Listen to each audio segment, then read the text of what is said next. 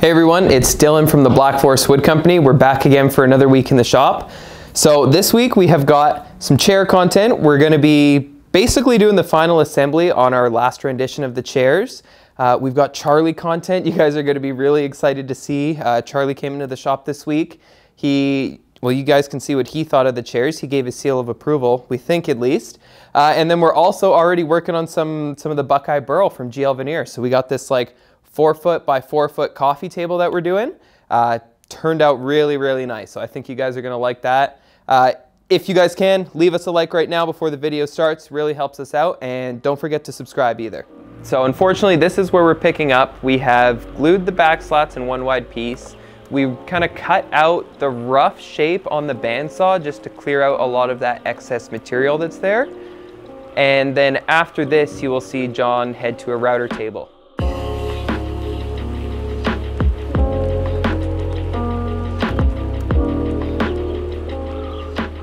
So here we are on the router table, and if you guys look closely at where the bit is, John has kind of come up with this really kind of, as Brad would say, funky jig. It's got like a little rounded donut shape on there that just allows the piece to ride over really nicely. And then here he's just using a chisel, beveling those edges. He's got it nice and sharp too. Look at that, John, nice. And same thing here, he's beveling, but this time he's just using a router on some of those edges just because it's gonna make that a lot quicker than doing everything by hand.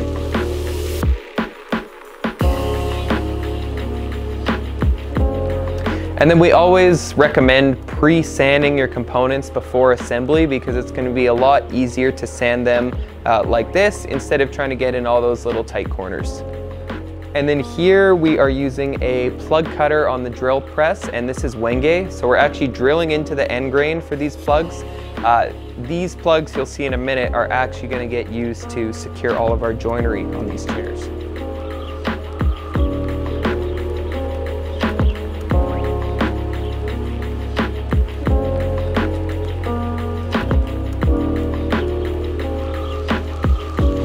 Hey guys, so we're gonna start finishing all of our back slats for all of our chairs.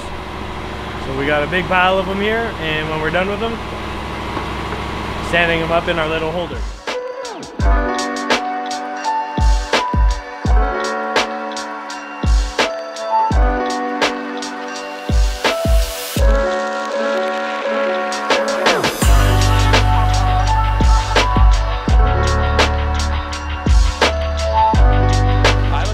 One of our armless chairs.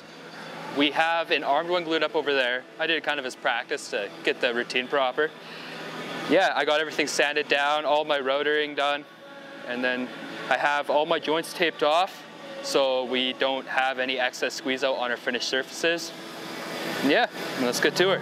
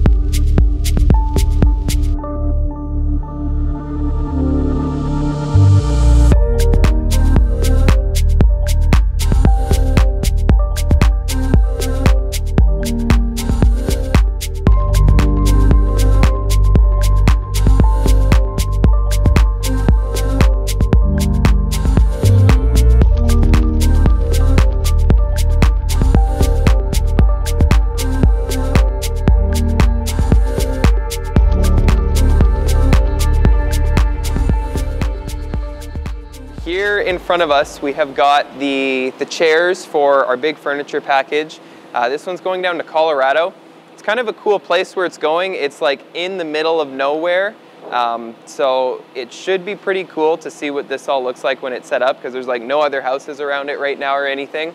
I'll kind of walk you guys through what we've done with these chairs and kind of the different components of them. So as you kind of watch through, we build this seat frame, and we do it hollow. That's just simply for weight reduction. And we're going to be mounting a cushion right on top of this. I think we've got, yeah, right over here. Jesse's just kind of organizing all of the plywood frames for the seats. So we take this to Josh at Timeless Upholstery. He's going to wrap this all in leather, like so, like this here. And I'm pretty sure this is the seat profile they're going with, kind of this rounded one. He's going to wrap all these in leather. The plywood is right through on the bottom. I just thought of something that we might have to change. Remember we did the webbed bottoms on the last ones, so we actually need the hollowed out bit of plywood, because what Josh did for 2 samples, he made one where it was a solid plywood bottom and you could feel that you would kind of bottom out, and then the other one he did a frame with the plywood, and then he actually did rubber webbing all the way through the middle. And that made it so that you don't bottom out, and when you sit in these chairs, you actually just kind of feels like you're floating in them almost. So we might have to change that, or Josh might be able to do that for us. But anyway, we'll get these wrapped up and hopefully get them there today. Okay, here you go, Charlie. Charlie checkers. Sit down, sit down. Sit. Charlie, sit. Charlie. Sit. Okay, so we just we just got Charlie back from the hairdresser. He hasn't actually been here yet during the week. We've only ever brought him on the weekends, so he's getting to meet all the staff today. He's kind of itchy. Trying to get all the hair. You got it, Charlie? Oh!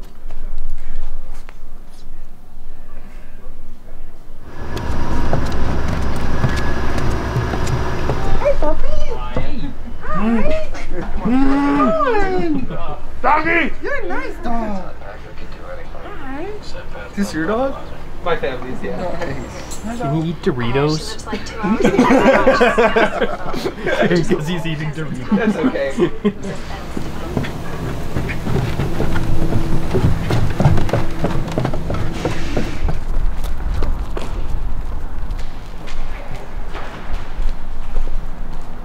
The tools are here.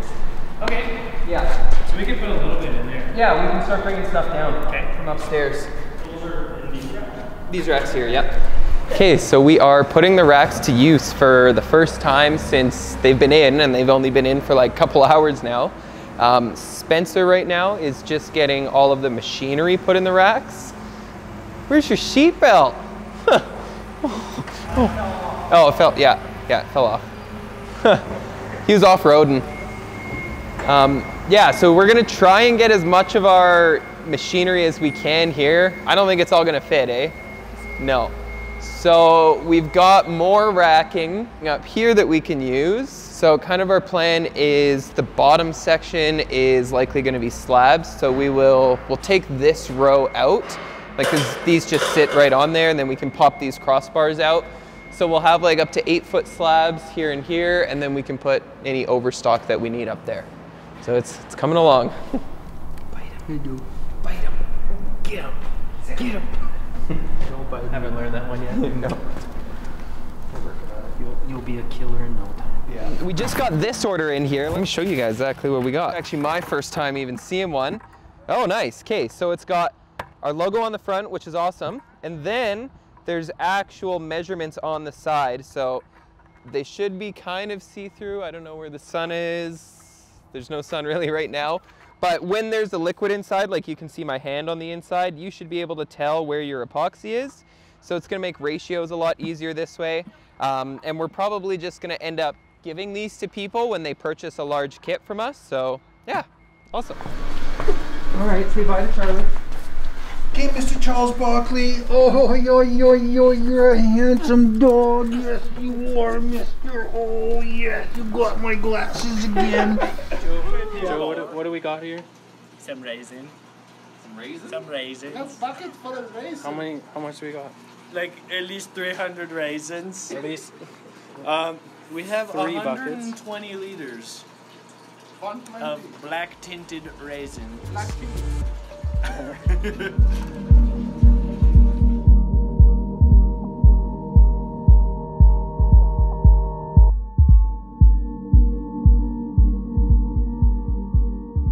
So high maintenance. Excuse me? It's a natural I thing. know you didn't just say that. Wow, just look at the figure in that one. Wow. Just look at it. Wow. Would you look at that? When I see something like that, I just want to look at it. Would you figure that?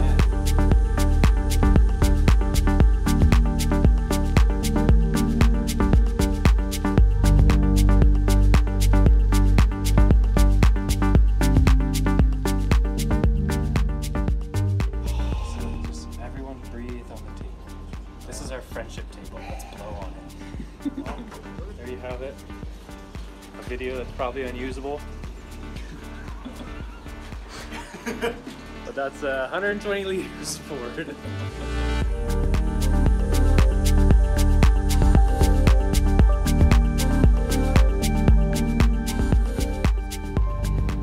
I like it coming down. It looks like a little waterfall over there.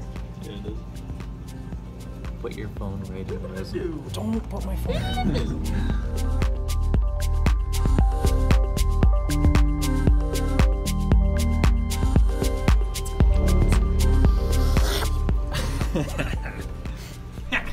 I mean, I don't know, there might be something. Oh, so they like.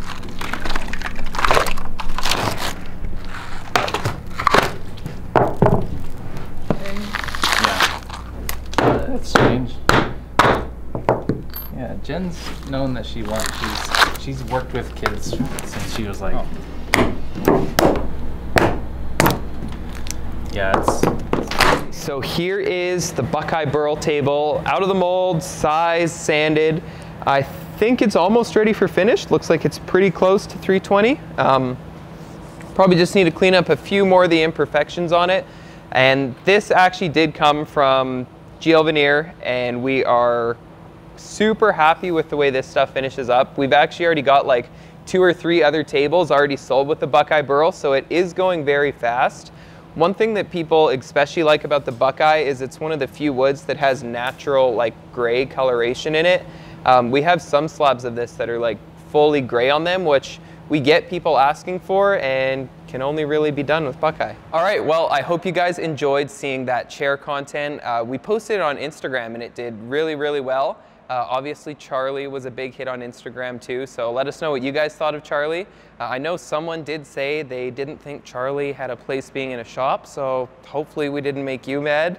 But next week, I think we've got even more resin pours going on, and then our vertical racking should be showing up, so we can actually start loading these racks with slabs, and it's gonna look crazy in here. It's gonna look really cool. I know it doesn't look like much right now, but it's literally just gonna be packed solid with slabs here, packed solid with slabs at the front. And then we're also designing a cool cash desk right now. So I don't have the rendering done yet, but I should have it done before this video goes up. So if I got it done, it'll be on the screen right now, and you guys can kind of see what we're thinking of for the cash desk. So hope you guys enjoyed, and we'll see you next week. Yes, it's your father. Oh, he loves it when he gets my glasses. Look at him.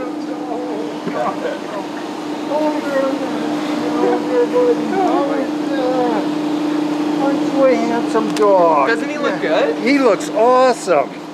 Go easy, Charlie. Look at him. You're the best dog ever. Yes.